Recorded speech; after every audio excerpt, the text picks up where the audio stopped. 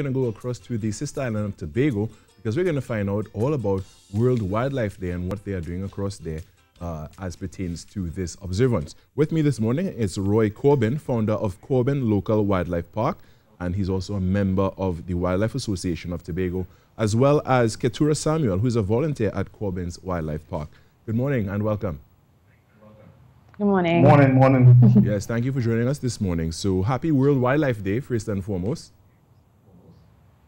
Thank you, and same to the rest of Trinidad and Tobago. Yes, that's right. You know, and as we showed a clip earlier from the UN about World Wildlife Day and the importance of us as a human race conserving wildlife, all the flora and fauna, because again, it's so intertwined with our own existence that you know, it's very key that we play a part, a key role in preserving it to ensure that, you know, the life on Earth on the whole could be preserved. What are you doing over in Tobago, more specifically at Corbin's Local Wildlife Park, to observe this day? Okay, at Corbin Local Wildlife Park, we have an active breeding and release program where we are able to get all the local Tobago animals breeding, and we introduce back all those young ones back into the wild. Definitely. And you yourself, Roy, you have been a hunter for a number of years. But, you know, what took you from being a hunter to being a wildlife protector? Well, before my eyes, I realized the animals were disappearing very fast. So I decided to make that drastic change from hunter to protector and educator. And educator as well, because, again, education is key. Yeah, because we have a lot of the schools come to us now, so we're able to give that information to the kids about our fauna and flora and how important it is.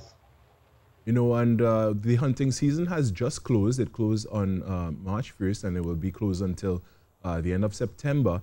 But, you know, there are those who may go outside of the law and outside of the regulations. You know, what can we do as a public to, you know, try to raise awareness that, hey, you know, the hunting season is closed, and how can we help in that regard? Well, we can get in touch once we see that activity taking place with the forestry department, and they will take it from there.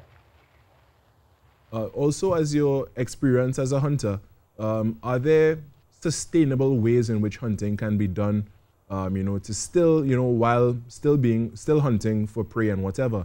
Are there sustainable ways in which the wildlife can be hunted but still conserved to some degree?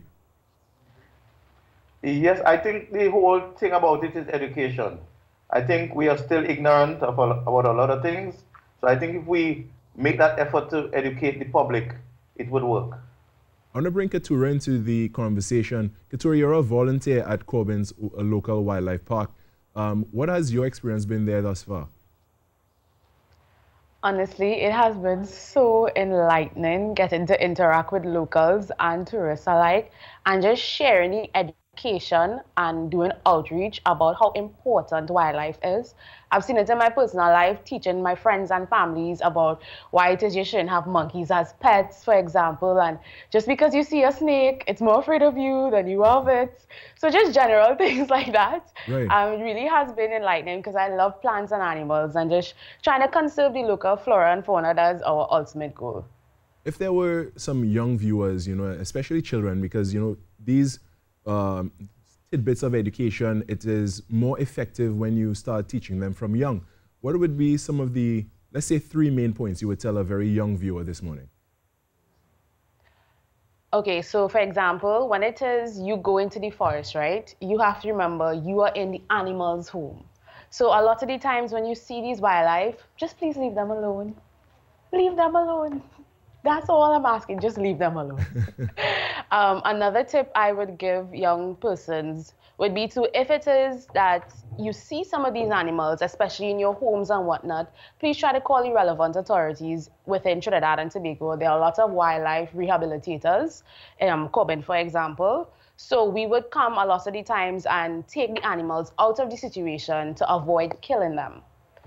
And my third tip would just be to just continue to spread the education. What it is you learn, try to tell your friends and pass on the word from them and then pass it on to them.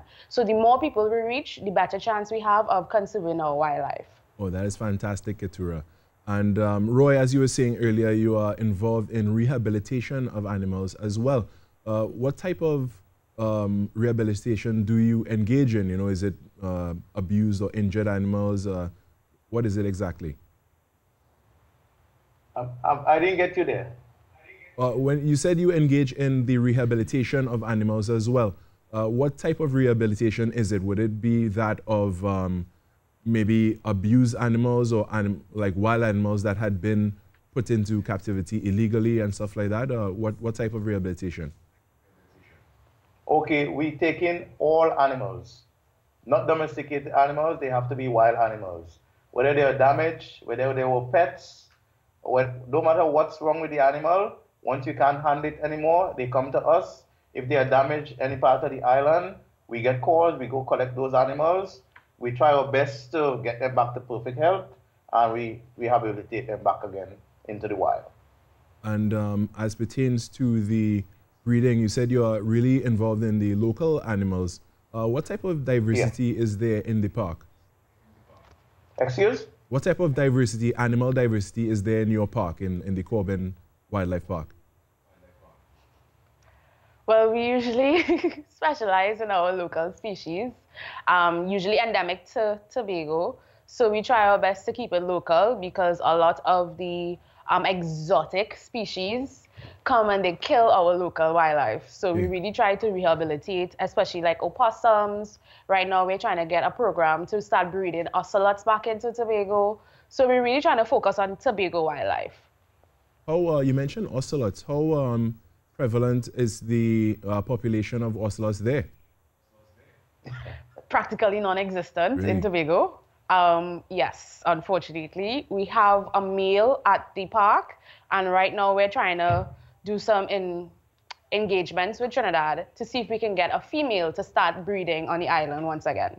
Okay, because again, ocelots in Trinidad are, you know, really hard to come by as well. From your experience in the past, Roy, would you have seen or come across ocelots during your time as a hunter?